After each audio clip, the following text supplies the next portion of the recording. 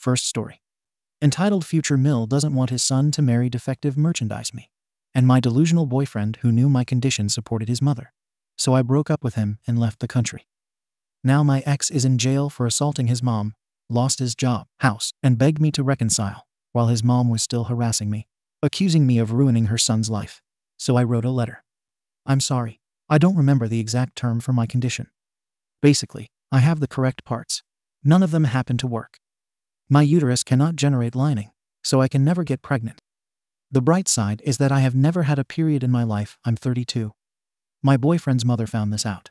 I don't know how. She may have heard a family member talking about it. My family knows about it, and several of his family members that I have told, when she found out and confronted me about it. She then forbade her son from marrying me because I couldn't provide him with children. Needless to say, my boyfriend and I have discussed it, and, though a bit disappointed, are fine with it. I am unable to conceive. She is now telling all her family members not to attend our future wedding because she doesn't want her son marrying someone defective who can't give him what she thinks he wants or needs. If she can come around and change her mind on this, that would be great. But as it is right now, I don't want her at the wedding for fear of her doing or saying something to ruin the event. And he says that while he loves his mother, he is torn as to whether to invite her or not.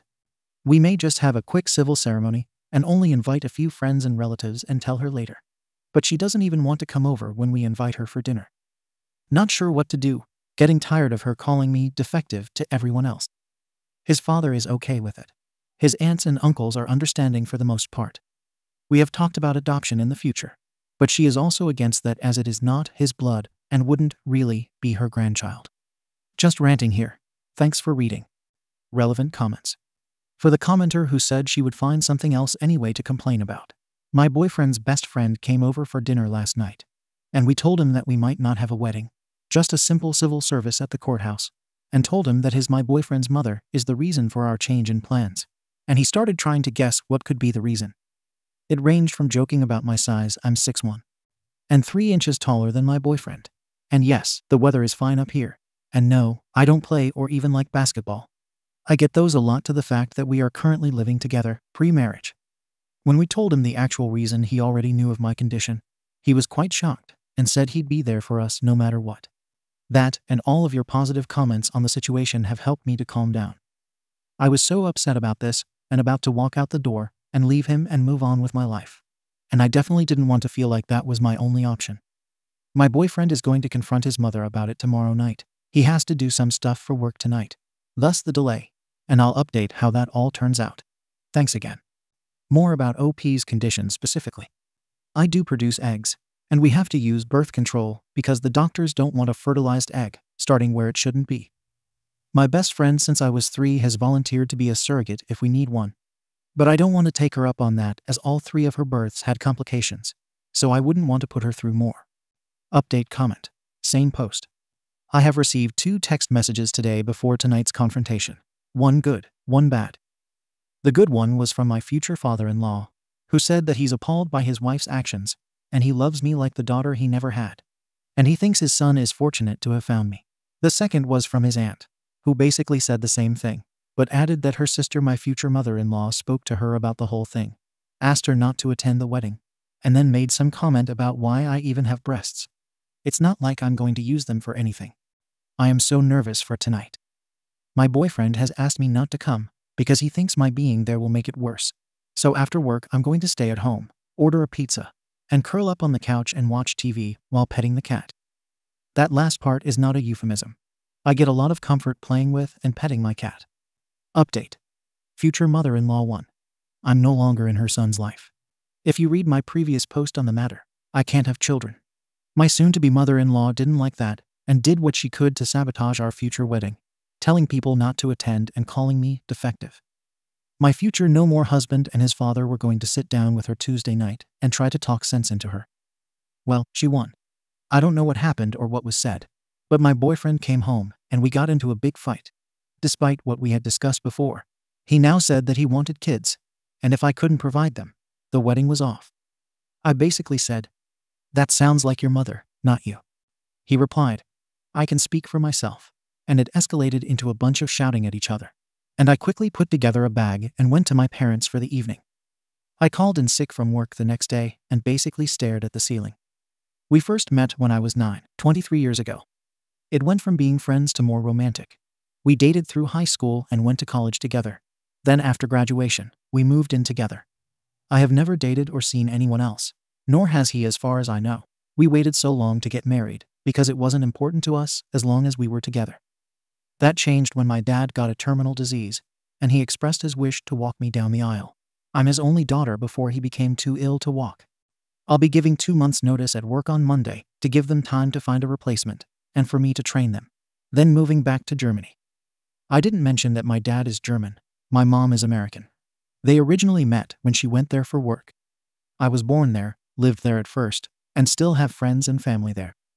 My friend, who I had mentioned before had volunteered to be a surrogate, has said I can stay in her spare room with her and her family until I get situated on my own there.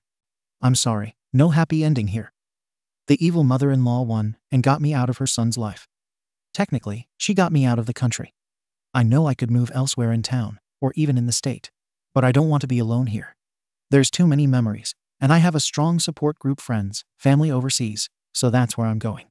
I have been picked on so many times for so many things over the years, from my height to my accent when I first moved here. Gone now. I sound like any other Midwestern girl to other things, but this one hurts. I was able to handle the others by telling myself, that's who I am. If they don't like it, that's their problem. And I'm sure in a few years I'll think that about this situation too. But it's too soon. Thanks for reading and your kind words of support. I'm sorry if this seems incoherent. I'm just ranting here and crying, so it's hard to keep a decent train of thought. Update in comments. Same day, same post.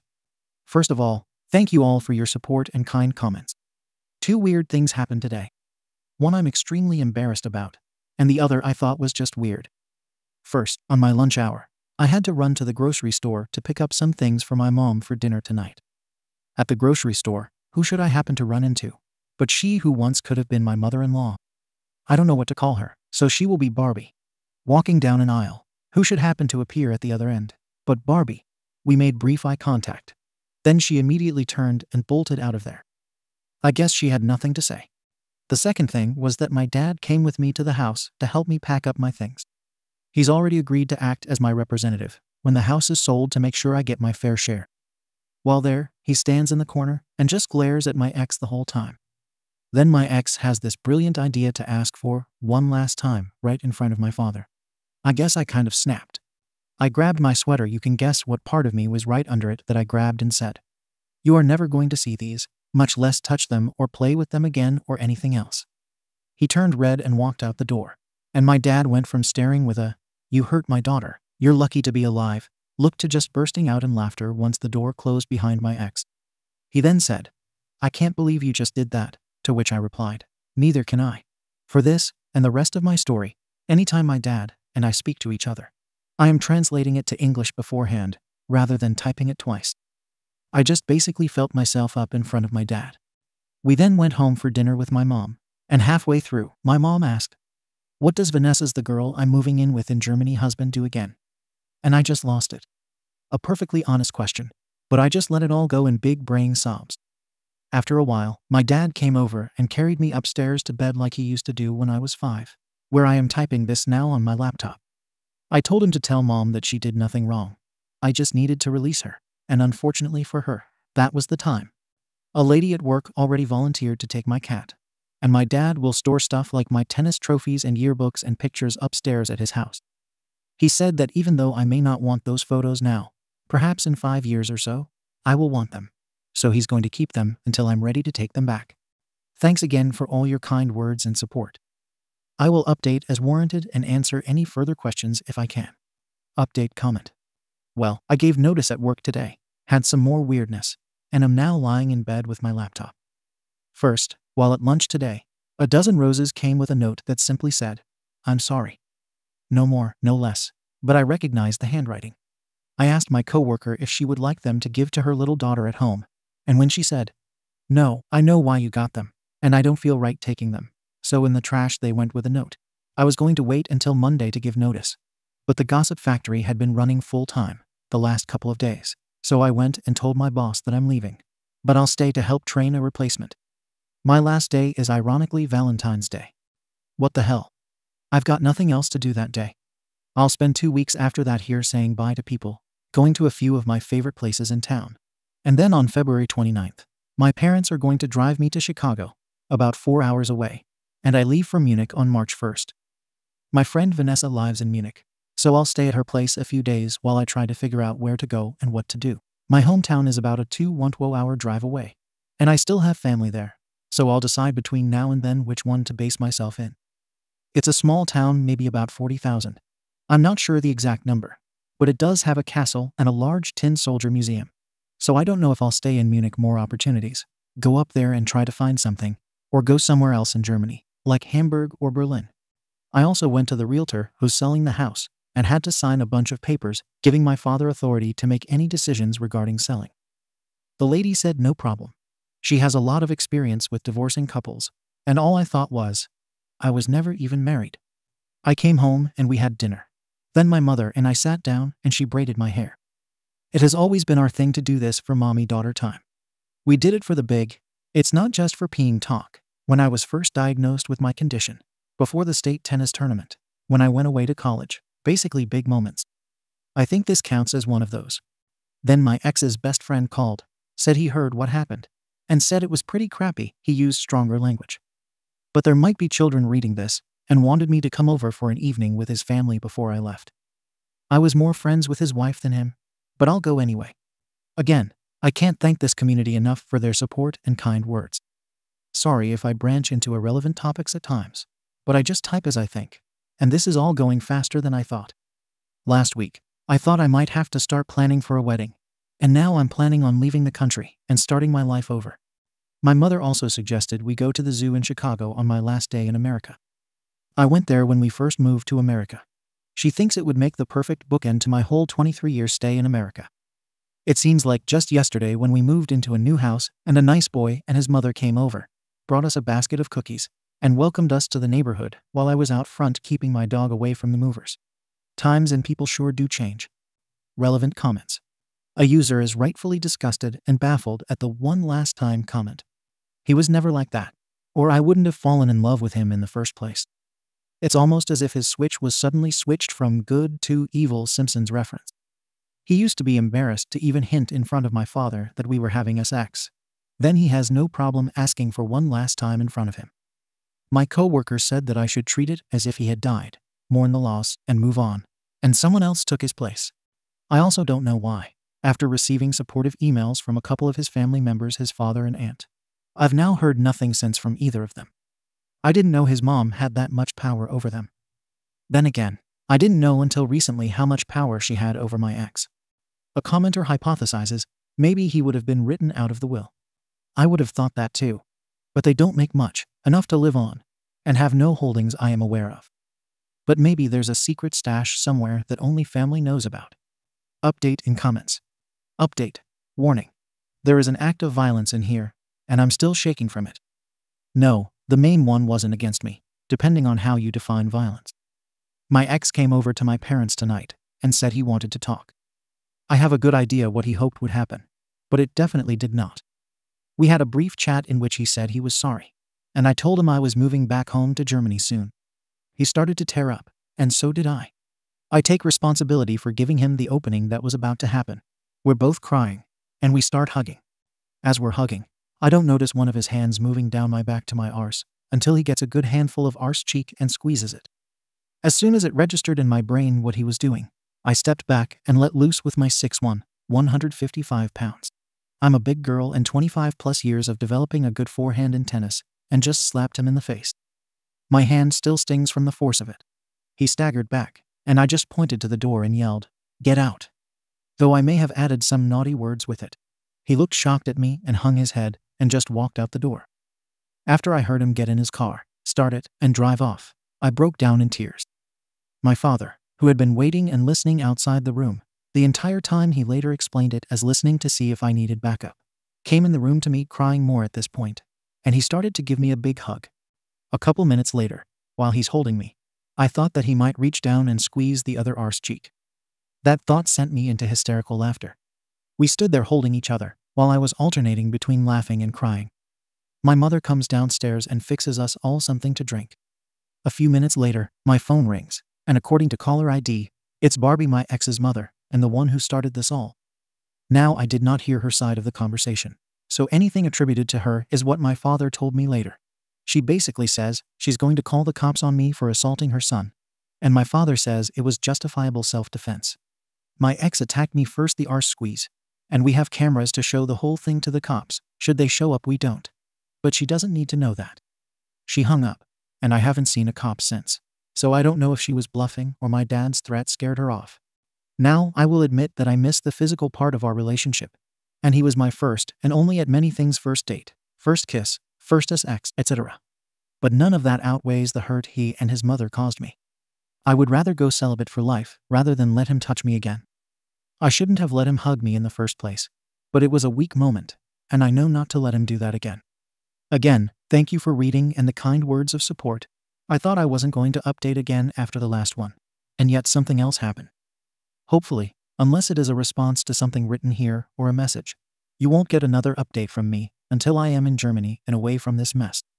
It's late, and I'm going to bed now. Update in comments. Update. 1 mystery solved. Throughout this whole ordeal, there have been 2 mysterious things I had no answer for. 1 is, why did he suddenly change his mind? And 2, how did Barbie, his mother, find out? It wasn't common knowledge, nor did I tell her. I had my suspicions as to how, and yesterday, they were confirmed. Was downtown on my lunch break. I've been training the new girl who's replacing me. She seems really nice and capable. I would have liked to work with her if the circumstances were different. At lunch, I ran into Steve, his friend and neighbor, whom he's known since he was 3 or 6 years pre-MIA. He said he had heard about us. He said it was a shame that we had broken up, and wanted to know if it had anything to do with my infertility. Now, I had not told Steve. He wasn't a close enough friend to confide in, so I asked what he knew of my infertility. He then told me the whole story. This is from his point of view, and I'm only relaying what he said, so it may not be 100% accurate. Steve and Jack, my ex, were working on Steve's car, don't know what kind. Only that it's from the 60s. I'm not a car girl, never have been. 4 wheels, an engine, and a good stereo system are all I need to know. If you ask me what kind, I would say it's blue and old, nothing more. Now, before this, we had a very informal proposal. What do you want on your toast? It looks like it's going to rain today. Should we get married? So they went to Jack's parents' house. He wanted an old heirloom ring that had been in his family for centuries, and wanted to make a formal proposal. He asked where it was and why he wanted it, and his mom ran crying with glee upstairs to find it. When she came back down with it, she was crying and said it would be nice to have the pitter-patter of tiny feet around the house. And was I currently pregnant?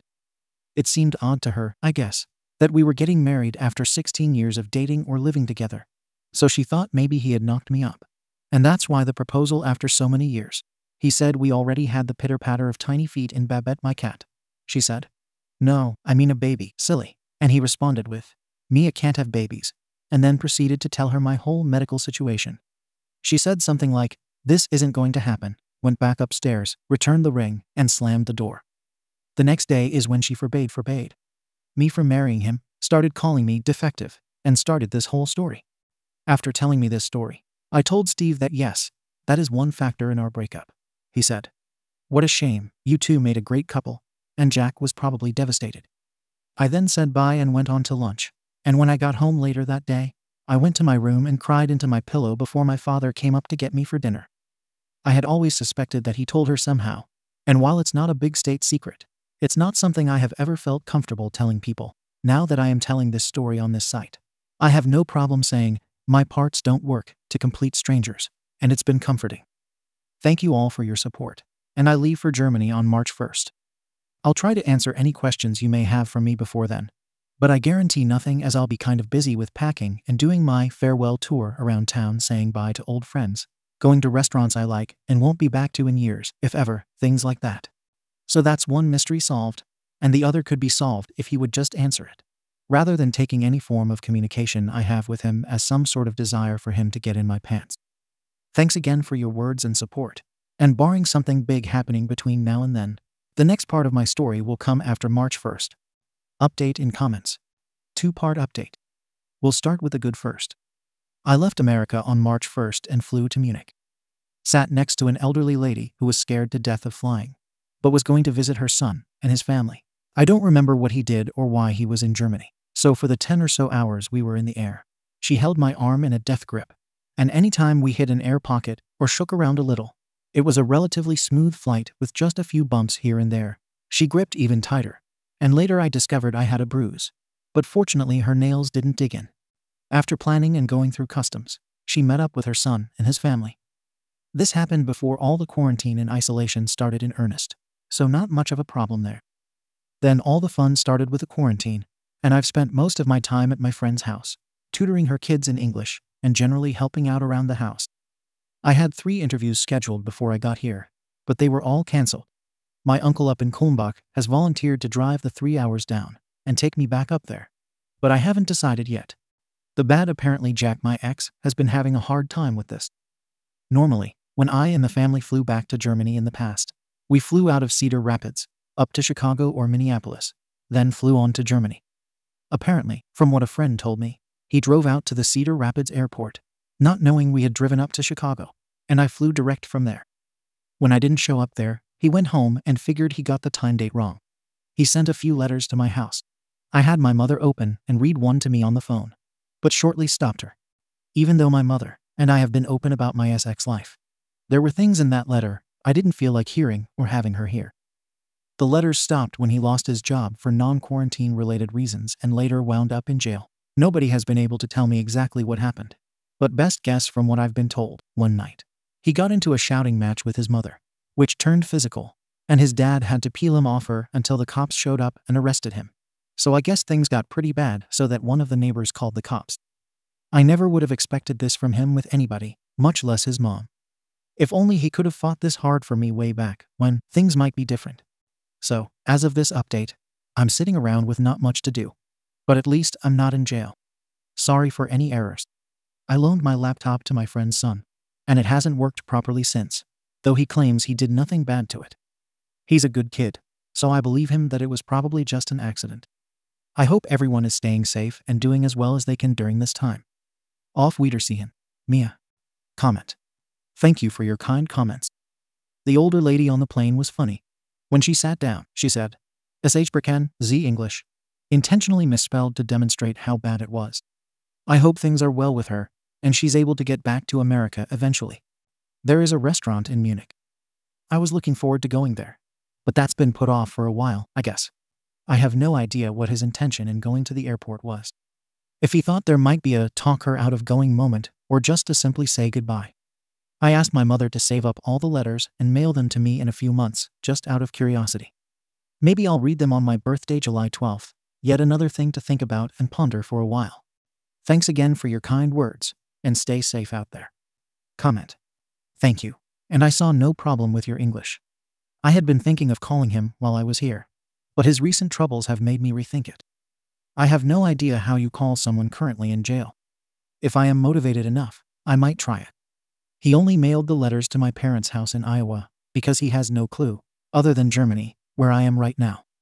I am hoping that when this virus thing blows over, I will return to America for a visit in 2 years, and maybe I will feel comfortable by then to see him in person. It's like he had a complete personality change, and that's what mystifies me the most. He went from quiet and reserved to some sort of deviant maniac. And now I wonder when at some point in our marriage, if it had gone through, he would have laid his hands on me, like he did with his mother. To answer a previous question, I will be 33 in July, and he will also be 33 in October. I have been to a lot of European countries, but Spain has not been one of them. Maybe once I get established here, it will be easier for me to jet over and check it out. Thank you again for your kind words. Stay safe during this current crisis. Update. I actually spoke to him yesterday on the phone. When last I updated, he had been arrested and thrown in jail for assaulting his mother. I don't know if he's out on bail, or there were no charges, or what, but he has spent the last few days sitting in my parents' front yard, doing nothing but sitting. My dad said he was going to go out there and kick his arse, but my mom, who's definitely the cooler-headed of the two, went out there and calmly told him I was gone, and he should pick up and start his life over too. She called me and told me this, so I decided to call him, which I did last night. He answered and sounded kind of relieved it was me, but also sad. J is Jack, my ex. M is me or Mia. Either one works. This is the conversation to the best of my memory. J. Hello. M. Hello. I understand you're out in my parents' front yard. Well, I'm not there, so please leave them alone. J. I was hoping that the rumors I heard weren't true, that you were still here, and we could talk. M. I tried talking before, and you just took it as a chance to grab my arse and act as if SX could solve this whole thing. J. I'm sorry. I've never broken up before, so I'm not sure how to go about it. M. I've never broken up before either, but I think I've handled it better. I just gotta know why. J. I have to do what my mother says, and she wasn't happy when she found out you couldn't have children. M. You're 32. I don't think you have to do what your mother says anymore. J. You just don't understand. M. I do understand. We had discussed the problem before and had come up with solutions that apparently aren't satisfactory to her. So you threw our relationship away. Did it mean that little to you? J. You didn't have to go away.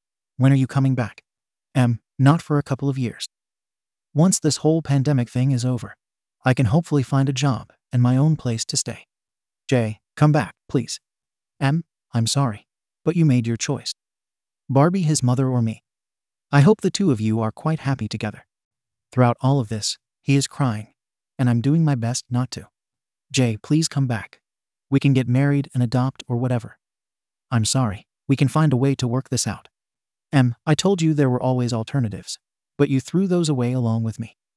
Plus, Barbie's going around calling me defective, and she won't accept us adopting. How does that change? J. You're not defective. I'm sorry, but I can't control what she thinks. M. No, but you support what she thinks.